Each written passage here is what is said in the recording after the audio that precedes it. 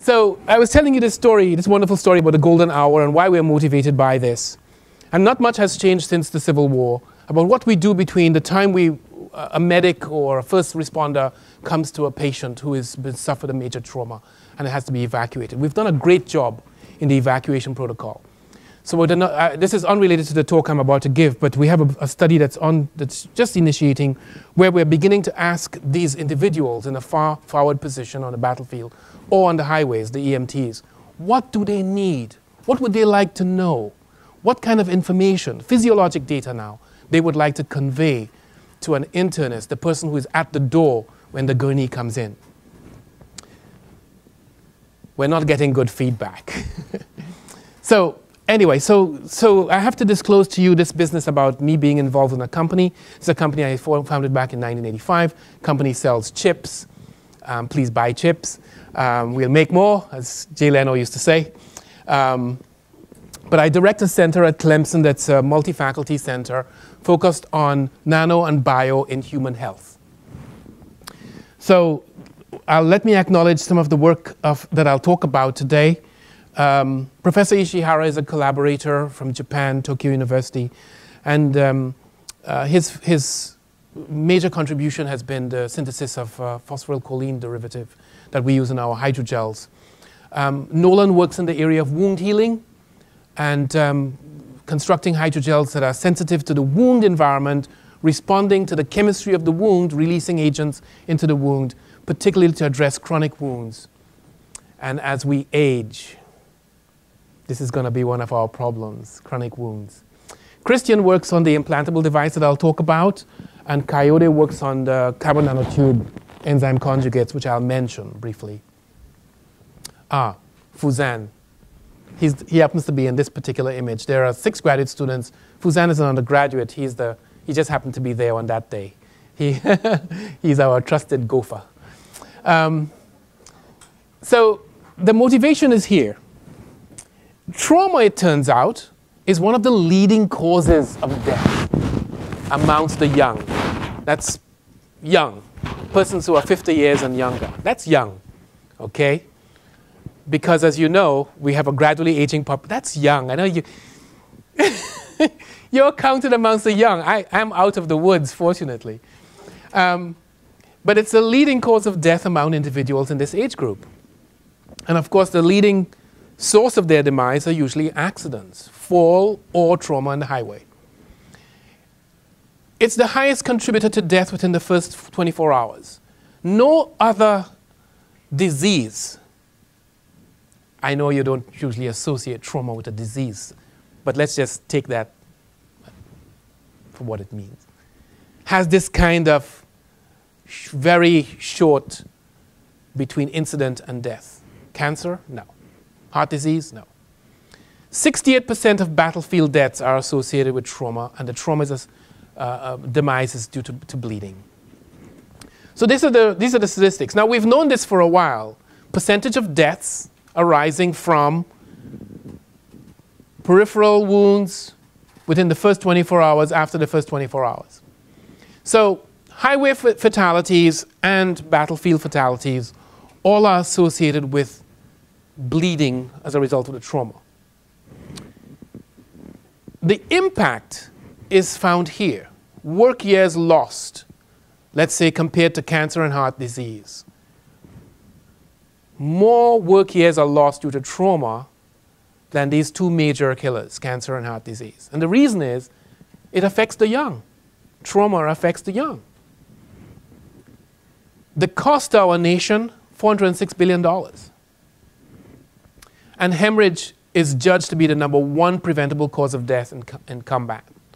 Now, the projectile will cause the damage, but it's the bleeding that causes the death. What do? The current standard of care is we look at vital signs. Just like in the First World War, we look at vital signs. Heart rate. If the heart rate is above 100 beats per minute, the patient's in tachycardia. And of course, the unusual thing is that tachycardia only shows up in about 60% of so-called hypotensive patients, patients whose blood pressure has fallen below normal. So tachycardia is not a good surrogate for a patient's prognosis, but we use it. It has no correlation with oxygen delivery, which is the big problem you have. If you're bleeding, blood is supposed to go, physiology 101. Blood goes around and around and it carries oxygen, okay? If it's not doing that, you're going to die. So what is tachycardia having to do with oxygen delivery? Nothing. Blood pressure. We measure the blood pressure. Turns out blood pressure is a very late indicator of the shock. Shock is when the blood pressure falls to below 40 millimeters of mercury. Here's some very old data. Oxygen delivery versus mean arterial pressure. What I want to show you is that mean arterial pressure as an indicator is a very poor correlator with outcomes. This is your mean arterial pressure as you sit, unless you have high blood pressure.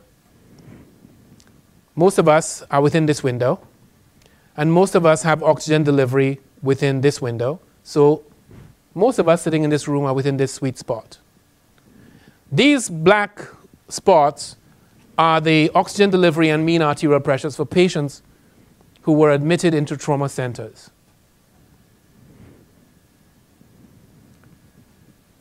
The vital sign is not correlating with outcomes. Here is high blood pressure, oxygen delivery, no correlation between heart rate and oxygen delivery. That's the tachycardia issue. No correlation between how fast your heart is beating and the amount of oxygen that's being delivered to your tissue. You don't need to have a PhD in statistics to see that there's no correlation there. This is where your current sweet spot is for oxygen delivery and heart rate, as you sit right now. It's just a very narrow window for all of us.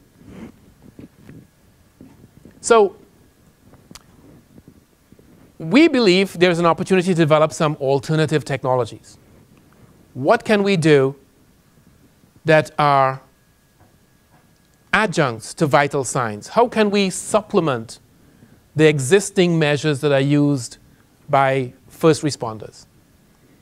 Well, it turns out that lactate is one of those indicators of physiologic stress. Well, you know this because each time you exercise, you get the lactic acid burn. I haven't felt it in a while, I must admit.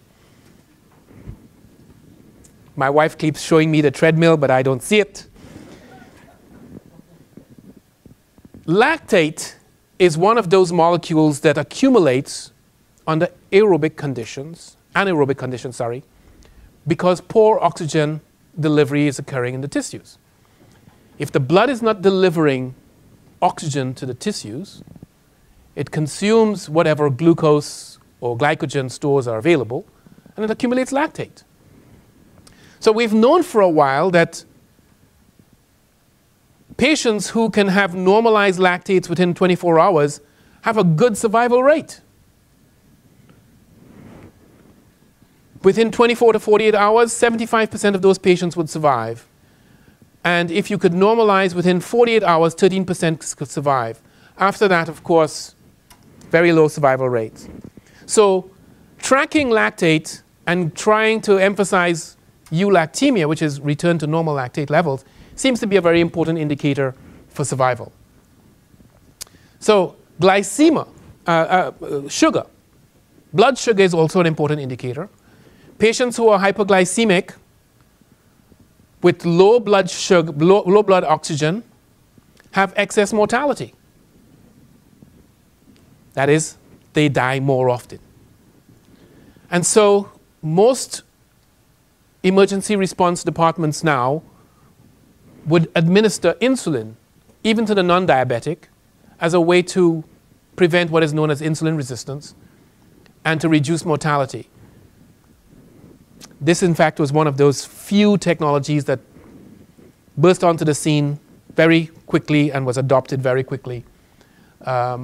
Medical practice, as you know, is slow to adopt new things, but that was one of those that was very rapidly adopted. Here is the challenge. When the patient is admitted to the trauma center or to the ER, blood may be drawn, if it's available, and sent for analysis to the MDX, the molecular diagnostics lab. And sampling, transport, analysis, anything from 40 minutes to 4 hours before the data comes back. So if we're going to use lactate as an indicator, we have this long delay time before we know what the results are.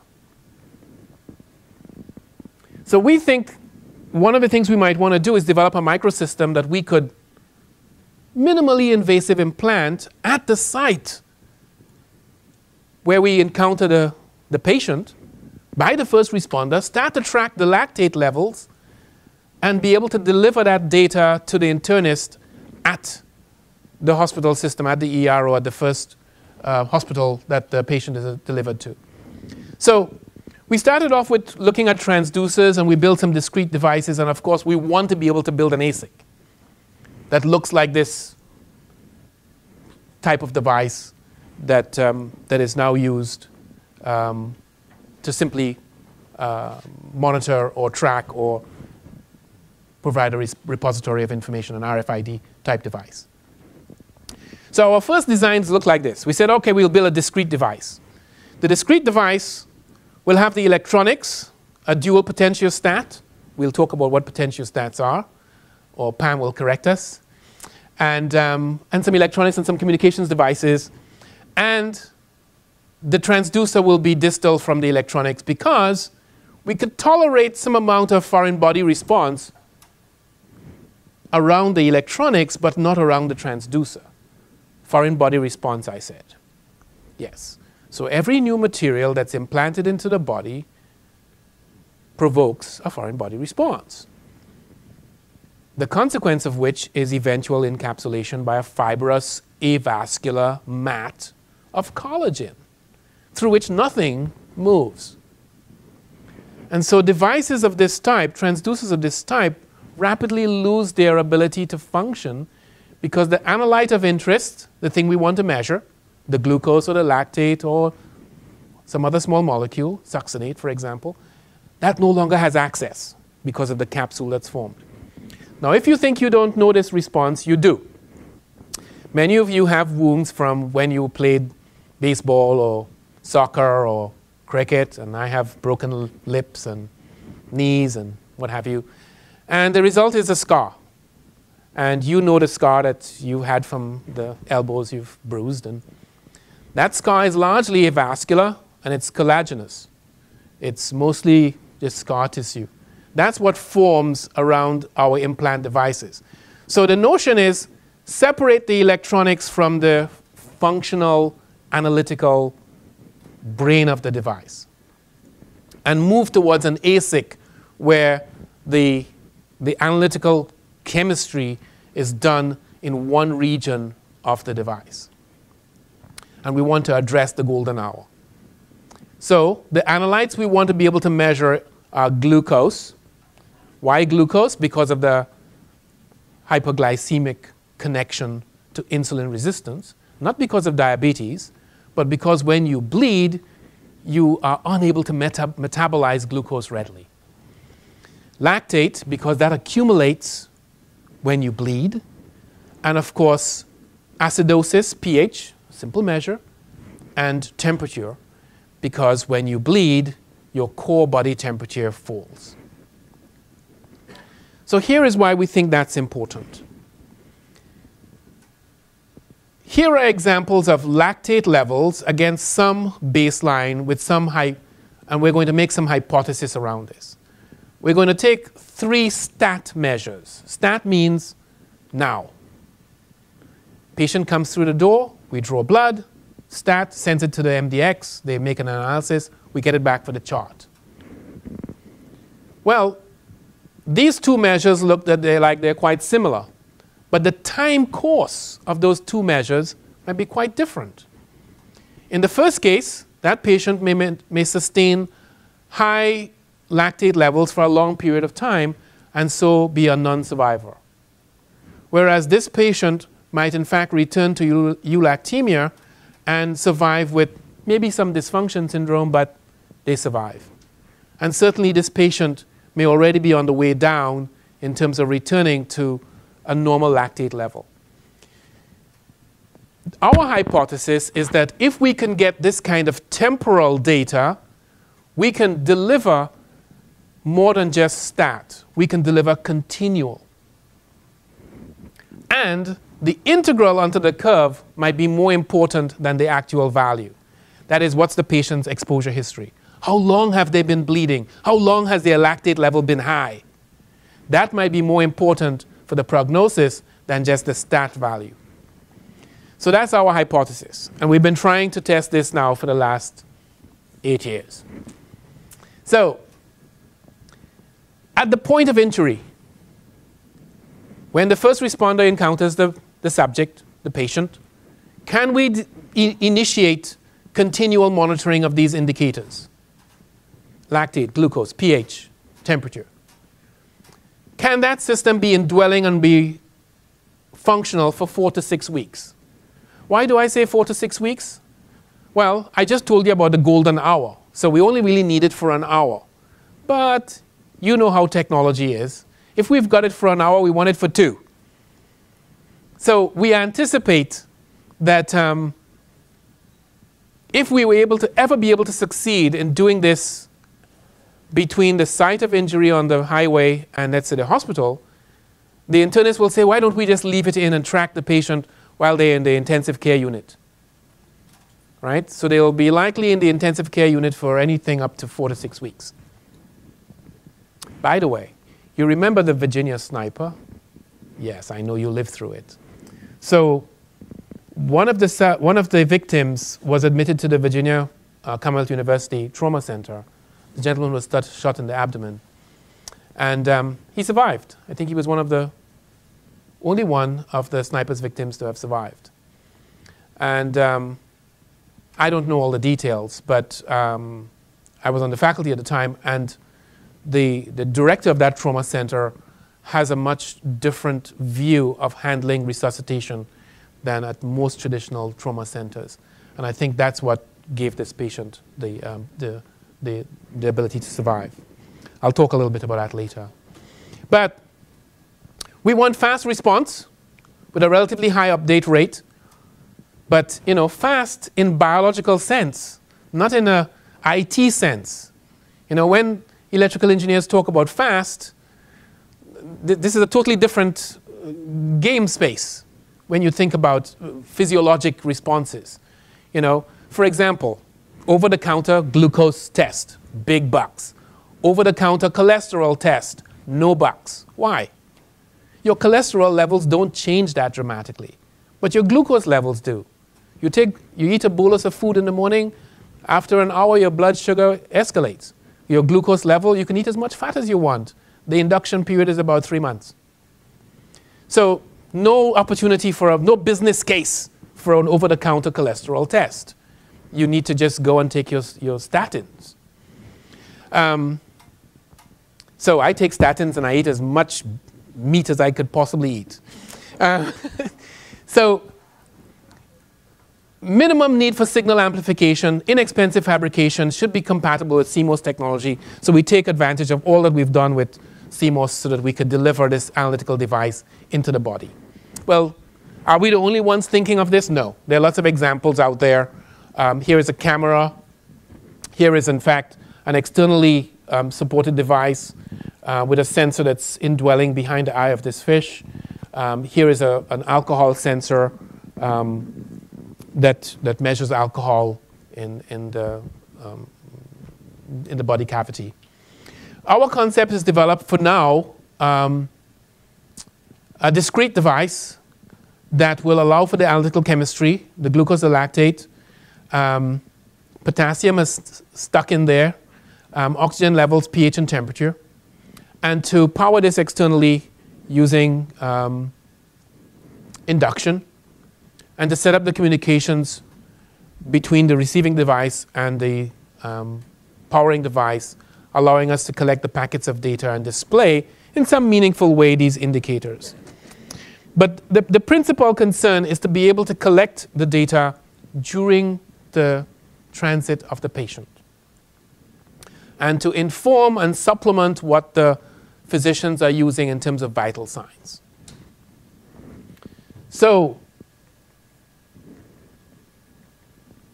here is what that looks like in sort of schematic, pure thought. We're working with the transducers now and developing the chemistries and associated biochemistries for the detection of these multiple analytes, putting that on some sort of chip substrate, integrating it with the potentiostats, the A to D, the communications devices, trying to design an antenna that will receive and transmit and address these big global problems.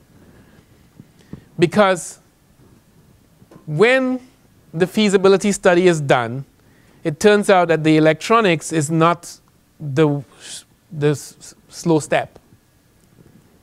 The slow step is the biology. And by slow step, I mean slow step towards commercialization or development. The biomaterials interface. How do you design a sensor so that once it's indwelling, can survive the insult of the foreign body response? And how to enable the associated electronics, the things that go beyond more. So in our research, we want these low interfacial impedance devices with fast ion transport, host and secure biomolecules, and be in vivo compatible. So we're asking a material, much like Professor here does, asking the material to have lots of functions and be implantable and allow us to measure these analytes and then report this wirelessly.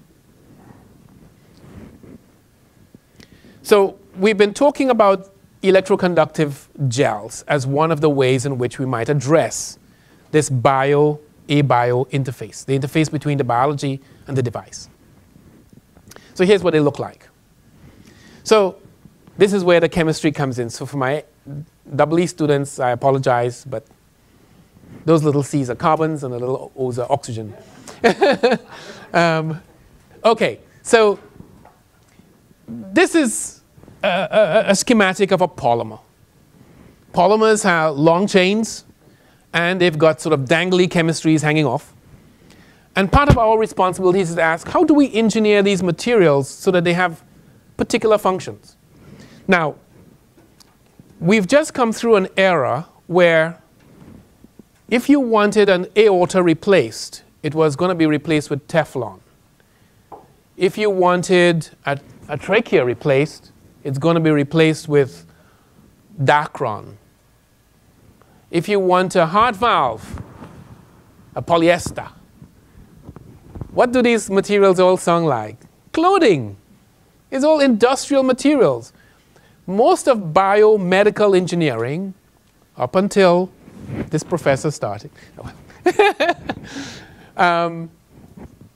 looked at industrial materials. We looked at what was available in large scale, and we tried to apply those to problems in human health. That era, fortunately, is coming to an end. We are now beginning to think about how to design specific materials for the specific tasks in the body. Thanks to the Whitaker Foundation, they've made biomedical engineering a real discipline and have brought some of the best minds to bear. And so you're seeing this sea change in attitudes, both in industry and in academia, about how to design materials. So we are taking a small crack at it, okay? Very modest. We're going to borrow some chemistries from the biology. This is phosphorylcholine. This is where, through this single molecule, my collaboration with Professor Ishihara occurs.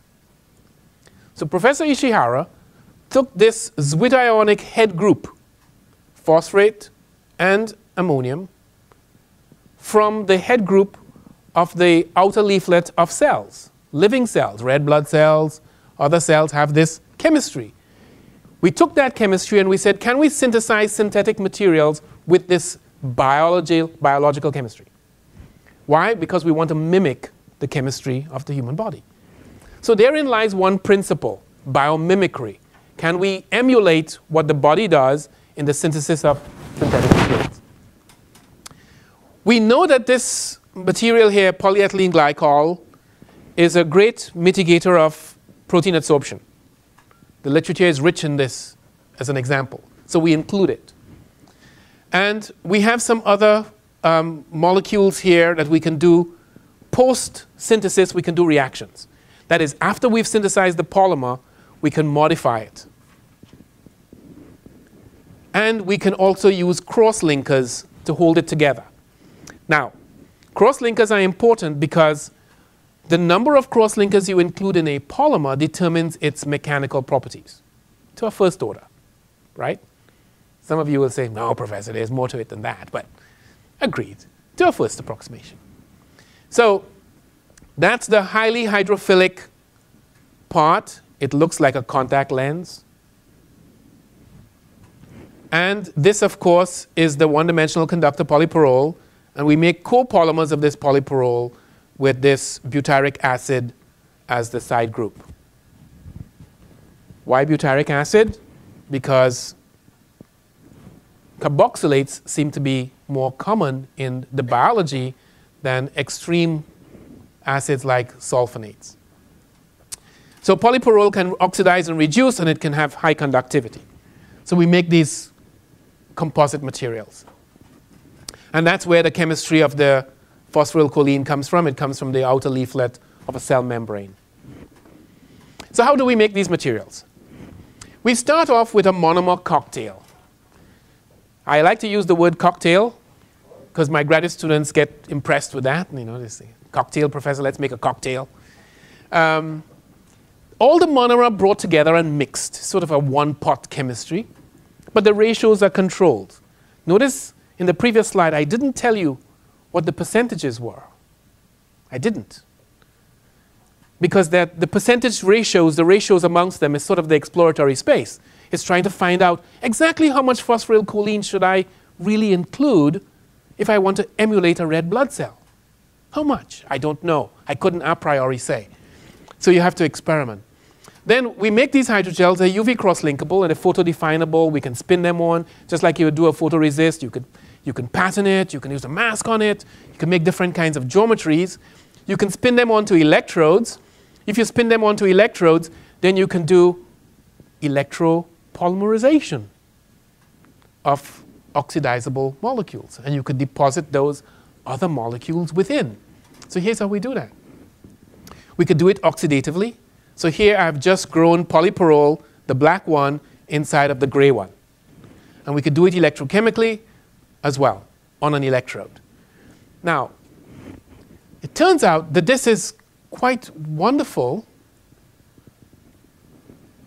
because we could make copolymers of this pyrrole and the pyrrole butyric acid, make these kinds of copolymers, provide counter anions that keep them electroneutral, and we could do that all within the hydrogel.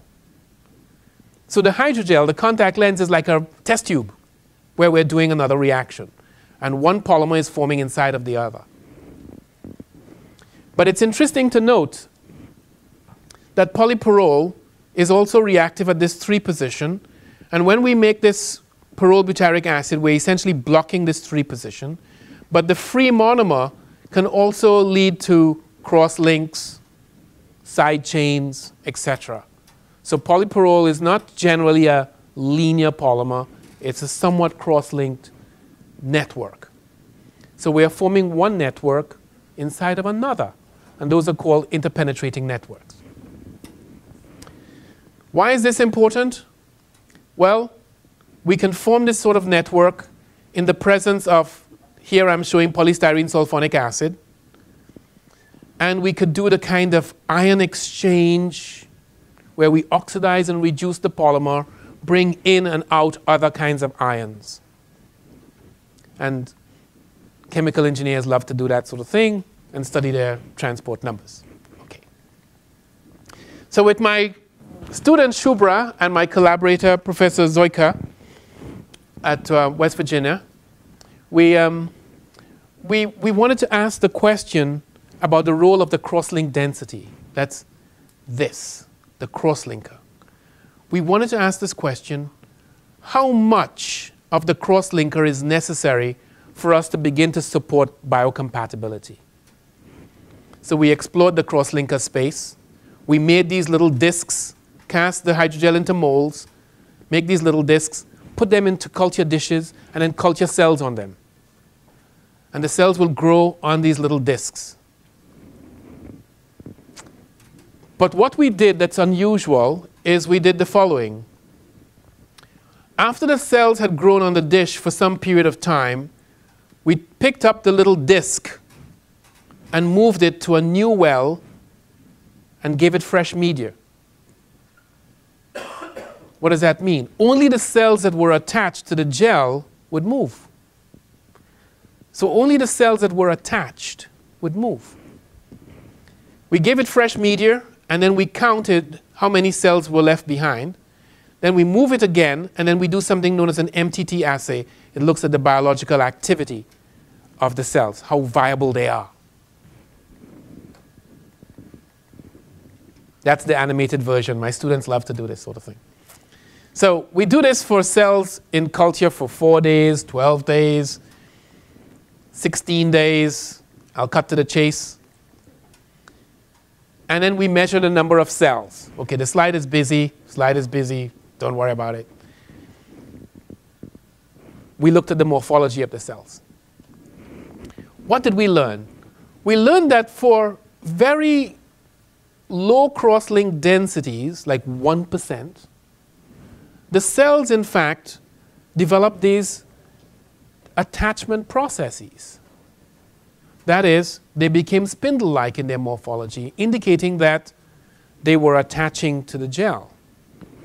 Whereas at high cross-link densities, they did not.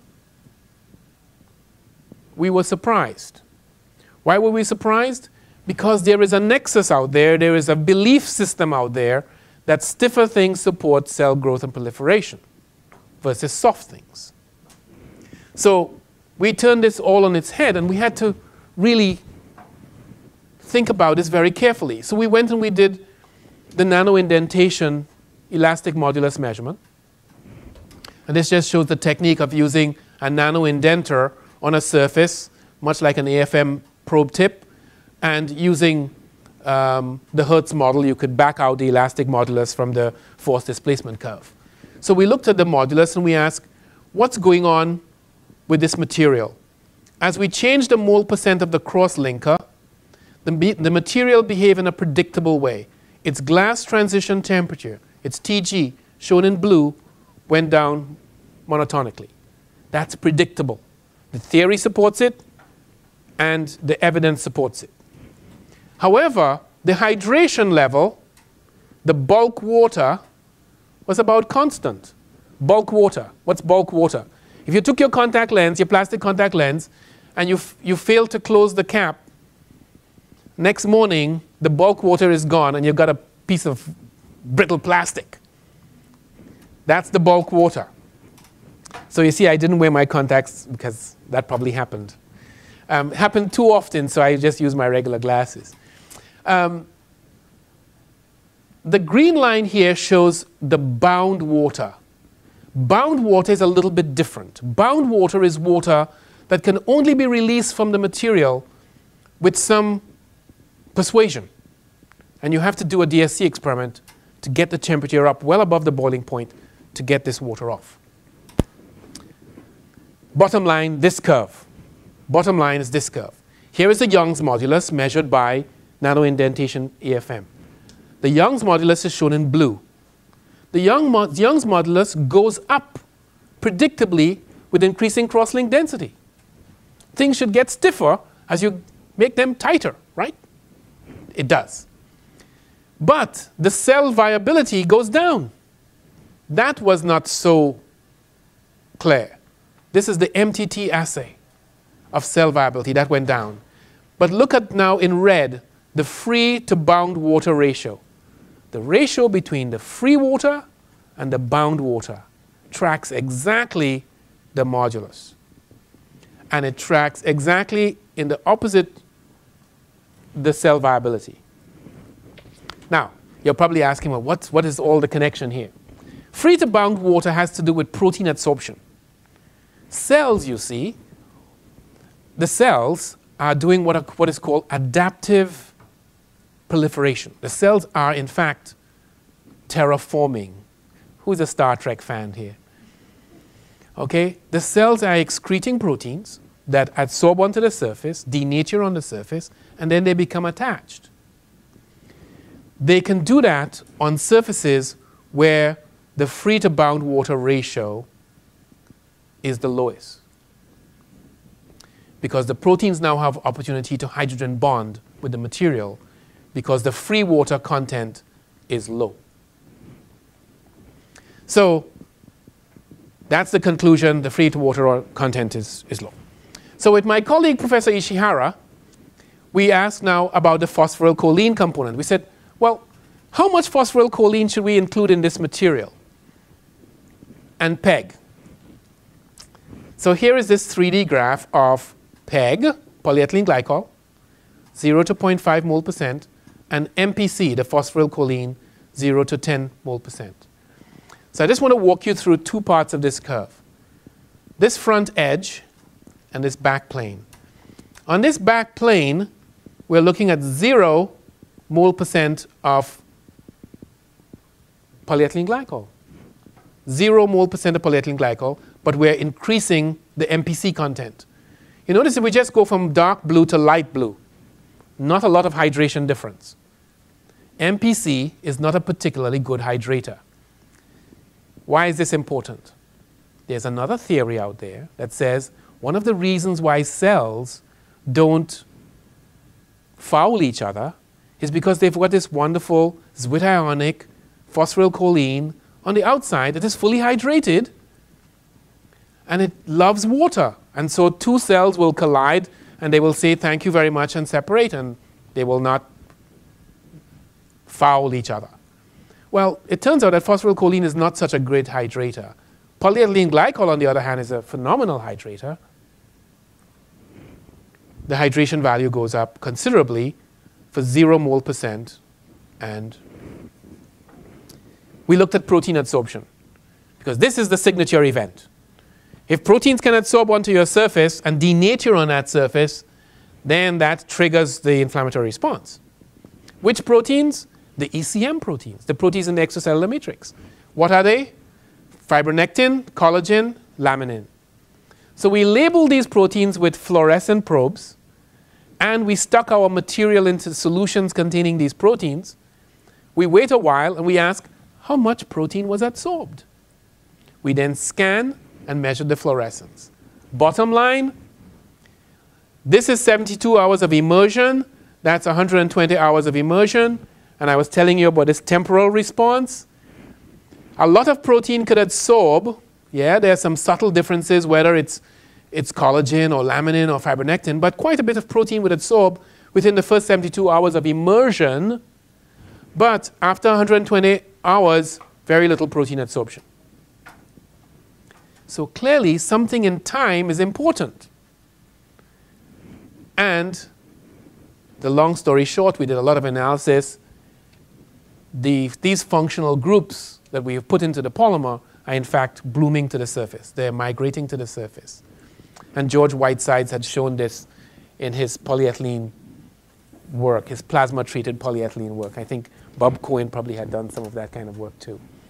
That in fact, polar groups would turn in from the air, but will turn out when they're in contact with water. So if you have a polymer, its interface is dynamic. So if you have a polymeric implant, you're dealing with a dynamic molecular interface. Okay, so we started to do these electropolymerization reactions, which I've shown you before. And here is my undergraduate student who has just been admitted to MUSC. But this is his photo when he just completed the Ironman. Why you want to do this, I don't know. But Ironman run in Florida. He's the youngest to have ever completed this 36-hour ordeal. It's a bike ride, a swim, and a couple super running events. And the 2 days after he came to the lab, he's just like this. But here he is having done that. His challenge was, let's make these hydrogels electroconductive by oxidative polymerization. Let's not use electrochemical technique, let's use an oxidant. And here is his procedure. He uses peroxysulfate, here ammonium peroxysulfate or persulfate, makes a hydrogel microsphere, normally highly swollen, to become black with the polypyrrole. So here is here's the polypyrrole that's been partitioned into the sphere. Here is, or rather, the pyrrole monomer. Then he polymerizes it, different lengths of time. He was able to dissect them and show that, in fact, the polymerization occurs throughout the material. More important than that, he was able to do this kind of mechanics measurement where he would measure the coefficient of restitution by simply taking these spheres and dropping them from a fixed point to the surface, a rigid surface, having them bounce back and measure the height of the bounce. We wanted to be able to measure the elastic modulus in the traditional way, but you can't hold these things in an instron because they tear. So the coefficient of restitution is the gateway to the elastic modulus. So interestingly enough, that's what he did. And he was able to measure these coefficient of restitution measurements. And if you notice here, here is the hydrogel with a coefficient of restitution of about 0.76. 0.75, interestingly enough, for those of you who like billiards, is what a cue ball against the leather tip of a cue stick would give you, 0.75. Of course, the new fancy phenolic resins give you 0.87 or so. But in the good old days, when I was a kid, it was a leather tip, right? And so these materials have similar coefficient of restitution. But you could use that coefficient of restitution along with the yield stress to calculate the elastic modulus. So here's what he found. I want to cut to the chase. Here's polyaniline in the hydrogel. Polyaniline in the hydrogel. The modulus is less than the modulus with the monomer. Same is true for polypyrrole. But polypyrrole is significantly reduced in its modulus compared to with the monomer, just pyrrole monomer. So what we were discovering is that we could make these complexes, and I don't have that slide, which shows that when you make this interpenetrating network of one polymer inside the next, you're really making the elastic modulus considerably altered. In this case, the elastic modulus is being reduced. So with my postdoc, we ask about the cell culture work. How do these things grow, support cell culture? We would deposit these onto gold electrodes. You can see a hydrogel barrier here. And we will do the electropolymerization within these cell culture wells. So that is a electroactive composite. We would culture cells like PC12 or RMS13, and we ask about the growth of these cells. In purple here, Clemson purple, shows the seeding level of cells on day 0. And in red, the cell numbers after day 4. So these are cell density numbers, and these are the different constructs. Here is gold. Gold is a biocompatible material. You can make an implant out of gold. Some people love to do it with denture work. Here is a gold electrode coated with just the gel. Here is a gold electrode coated with pure polypyrrole, polystyrene sulfonate. And here is gold with our hydrogel composite of polypyrrole. Look at the difference. Immediately you see that cell growth numbers exceed the seeding level. The cells are rapidly proliferating. They had to double to get to that number. And that was true for both RMS13, which are fibroblasts, and PC12, which are neuronal cells. So 2 different cell types gave us this response. So I turned to the student and I said, the postdoc, and I said, well, we need to repeat these kinds of experiments, and we need to show what the effect of the polypyrrole content would be. So here's our gold electrode, our gold with gel, and polypyrroles of different amounts of polypyrrole. Cell density, that's the seeding number here. And you can see we're going through a turning point. Here is pure polypyrrole. Pure polypyrrole is just as biocompatible as gold.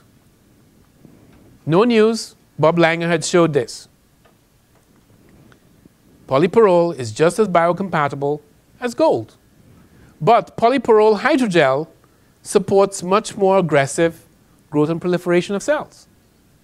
We're still trying to find out why. We think it has to do with the network inside the network and the stiffness, which is why we went down that road of looking at stiffness, because we believe the elastic modulus is what's impacting this growth and proliferation. Final observation about these films. They are asymmetric. Here is our gold electrode cast with a hydrogel, and then we're electropolymerizing polypyrrole inside of the hydrogel. The film is more dense at the interface between the electrode than at the interface between the solution. So this is quite an accidental good thing, we thought, because it means that this part of the material is rich in the hydrogel chemistry, and this part of the material is rich in the polypyrrole chemistry. So we made this asymmetric structure. We use polypyrrole to guide the deposition of enzymes. So what I'm showing here is the application of 0 volts to 800 millivolts and to do polymerization of pyrrole in the presence of an enzyme. And that traps the enzyme. So that's one of the methods we use for locating enzyme activity onto micro and nano features. It means that we could deposit electrodes in specific spaces. The other thing we're doing is making these carbon nanotube enzyme conjugates. So this is the work of Coyote. He is mixing carbon nanotubes, Bucky tubes, with enzymes, sonicating them at 23 kilohertz, doing the centrifugation, separating and isolating the tubes that have formed conjugates with the enzyme. Why? Because we want to put the nanotubes within tunneling distance of the cofactors of these enzymes. We're depositing these onto electrodes. So, Elizabeth, this is the protocol. A lot of steps involved. Let me back up a little bit here. A lot of steps involved. Here is a microfabricated device. The critical features here are on the order of 20 microns. They're not really small devices. The critical feature size here is about 20 microns. We're going to clean this device in a plasma unit, bring up the OH groups on the silicon carbide, deposit silanes, do a cathodic cleaning of the silanes off the electrode, and then we're going to seed a very thin layer of polypyrrole. Now, we're going to put down a seeding layer. Now, those of you who are in microfabrication know what seeding layers are. So when I talk to my chemies about seeding layers, they just glaze over. Here, we're putting down a flash, really, of this electrodeposited polymer. Why were we doing this? It's very adherent. It's a good adhesion promoter. Moreover, it's a very thin organic layer on which we could do subsequent chemistry. So we discovered this quite by accident. Quite by accident. Hydrogels, as you know, are soft, mushy materials that swell and deswell, and they don't attach to anything very well. Has anyone ever pull apart at Pampers? You don't have kids, right? So just whenever you have kids, take a Pampers, pull it apart, and you'll see the gel, super absorbent gel in there. That's this material. It doesn't like to attach to anything. That's why it's kept between two sheets. We wanted to do some chemistries to attach the gel, so we put very thin layers of polypyrrole down, but we discovered that this seeding layer was very important to the subsequent growth of another polypyrrole layer. It affected its kinetics, it affected the quality of the film, and we could use that to direct the deposition of enzymes. So we can create an enzyme-rich layer on top of a seeding layer, on top of a device that had been cleaned and activated with an organosilane. Well, we can do that with molecules like this. This is ferrocene monocarboxylic acid. We can trap that ferrocene monocarboxylic acid with an enzyme. Why do we want to do that? Because small molecules like ferrocene monocarboxylic acid are excellent mediators. They can replace oxygen. Then We can also make our carbon nanotube composites. I'll go through this step again. Ah, there it is. Carbon nanotube conjugate. That is a nanotube that's been wrapped with an enzyme. And we could deposit it onto the electrode. That's what it looks like. It's not pretty. But we can do amperometry on this. And we can evaluate then the relative merits of the nanotube type biosensor, the mediator type biosensor, and the generation 1 hydrogen peroxide type biosensor. There are 3 types of biosensors we could evaluate. And here's what we found. It's disappointment. Okay? So bear with me. It's disappointing. So here's our generation 2 type device that uses a mediator. Good current, nice linear dynamic range, good current behavior. Here's our generation 1 type device in red. Generation 1 type device, no mediator. It's just generating peroxide and we're measuring it. For the electrochemist, bear with me. But this generation 3 type device, this device with the single-walled carbon nanotubes, was supposed to be a super performer. We were expecting it to be up here. Significant improvements in the kcat, in the exchange current density, in all the bioelectronic features. It was quite disappointing when we found that it operated no different than a generation 1. So clearly we have to do our homework. We have work to do. We've begun to deposit these into hydrogels and evaluate them. I'll just skip through this. When we put these constructs into hydrogels, we observe the following. Here is the sensitivity of our sensor versus the number of days in storage. You remember I've been harping on this temporal thing? Time matters. Days in storage.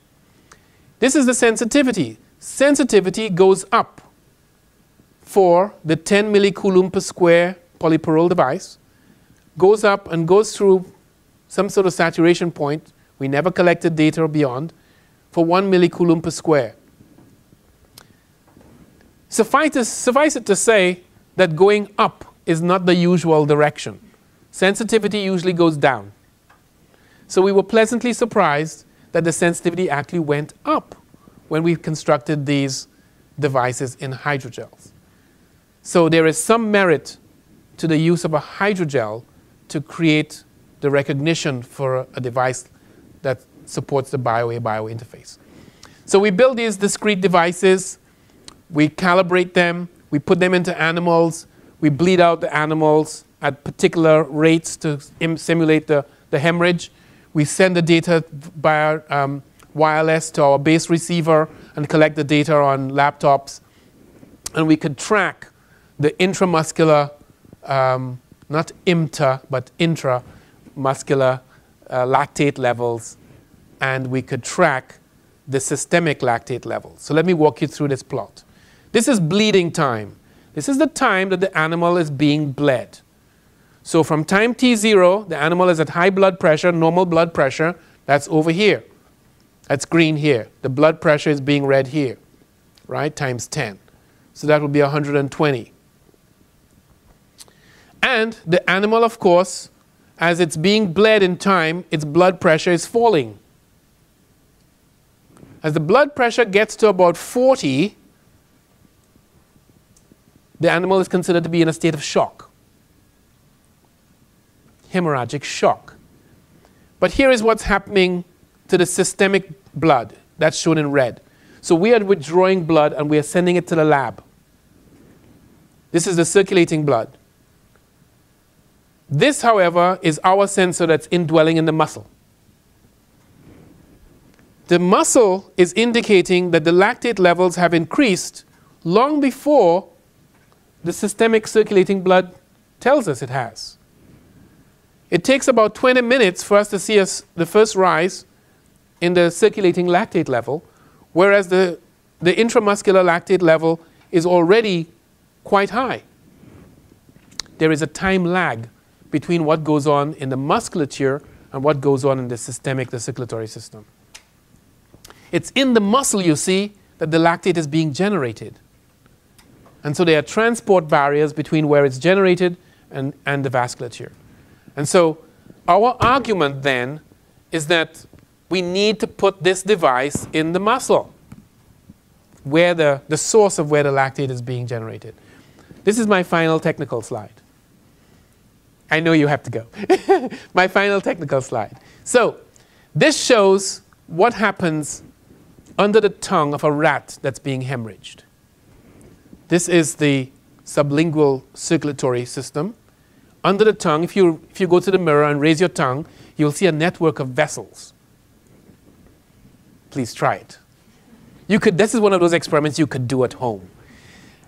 However, this part of the experiment, which involves bleeding, don't try at home.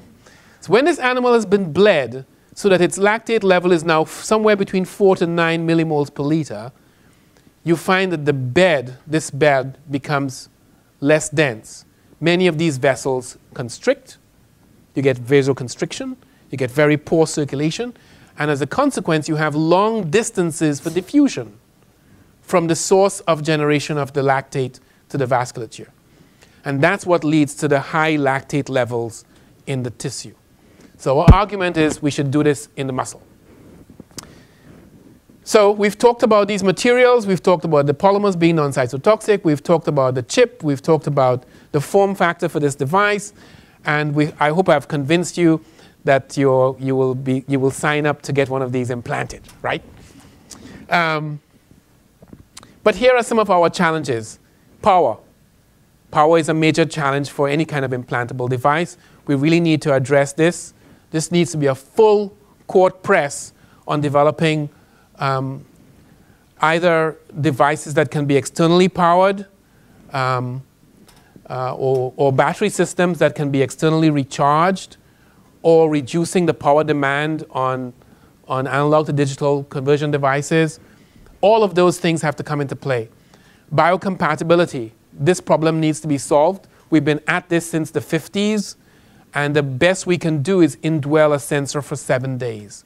The Food and Drug Administration only has a 7-day approval device on the market. So we need to solve this problem. Mixed signal electronics for working with this bio-a-bio interface.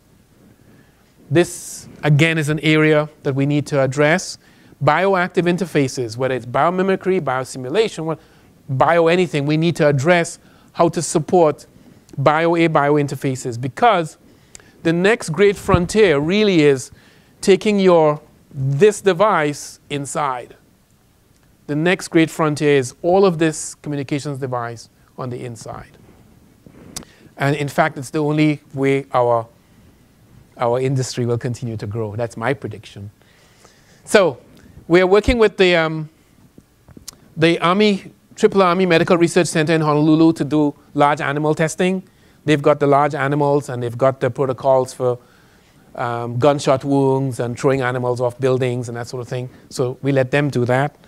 And let me invite you to this conference in Greenville, South Carolina, beautiful Greenville, South Carolina. Next year, I will chair this conference. These are our slate of plenary speakers, and the topics are all the topics that you would find interesting: complex materials, biomimetic materials, biotechnical applications of photonic materials, etc. So with that, I thank you very much, and I thank you for your attention. Yeah.